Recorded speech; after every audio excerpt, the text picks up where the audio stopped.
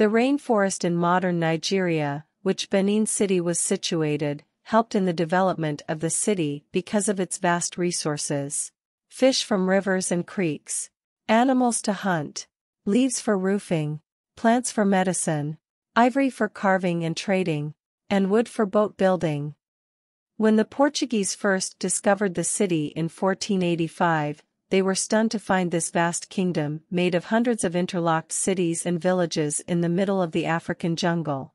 They called it the Great City of Benin, at a time when there were hardly any places in Africa the Europeans acknowledged as a city. Indeed, they classified Benin City as one of the most beautiful and best-planned cities. In 1691, a Portuguese ship captain Lourenço Pinto observed, "Great Benin, where the king resides, is larger than Lisbon, all the streets run straight and as far as the eye can see. The houses are large, especially those of the king, which are richly decorated and have fine columns. The city is wealthy and industrious. It is so well governed that theft is unknown, and the people live in such security that they have no doors to their houses."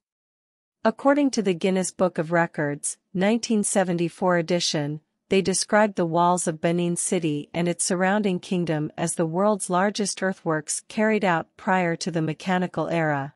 According to estimates by the new scientists Fred Pierce, Benin City's walls were at one point 4 times longer than the Great Wall of China, and consumed 100 times more material than the Great Pyramid of Cheops. Barely any trace of these walls exists today.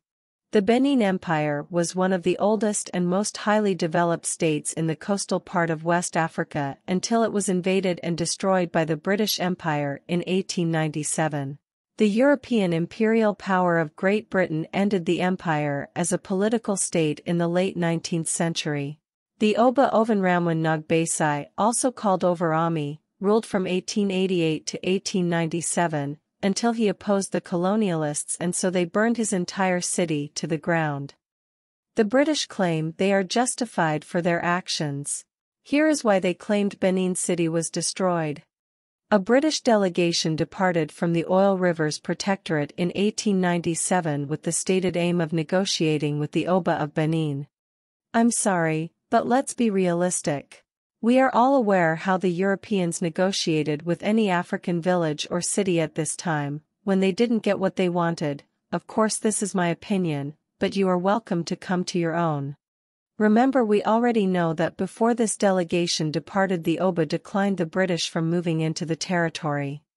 The claims are that the leader of the delegation, James Robert Phillips, asked his superiors in the British Foreign Office for permission to lead an armed British expedition to depose the Oba of Benin for declining Her Majesty's requests, but left for Benin City with a diplomatic delegation instead.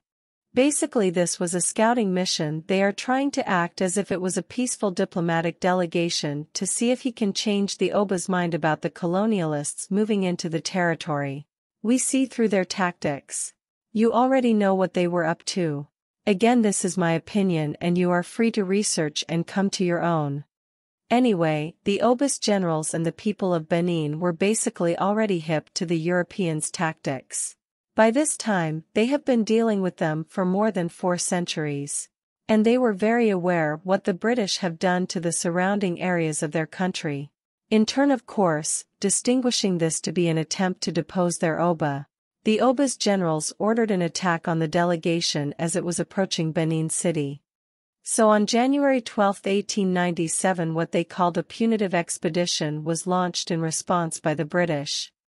And a 1,200 men strong force, under the command of Sir Harry Rawson, captured Benin City. They deliberately sought out and destroyed certain areas of the city, including those thought to belong to the chiefs responsible for the ambush of the British delegation, and in the process a fire burnt the palace and surrounding quarters, which the British claimed was accidental.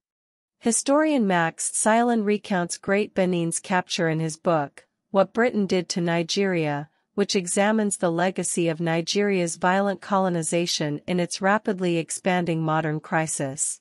He believes historical narratives, largely written by Europeans, were deeply flawed, neglecting a much more interesting and deeper history.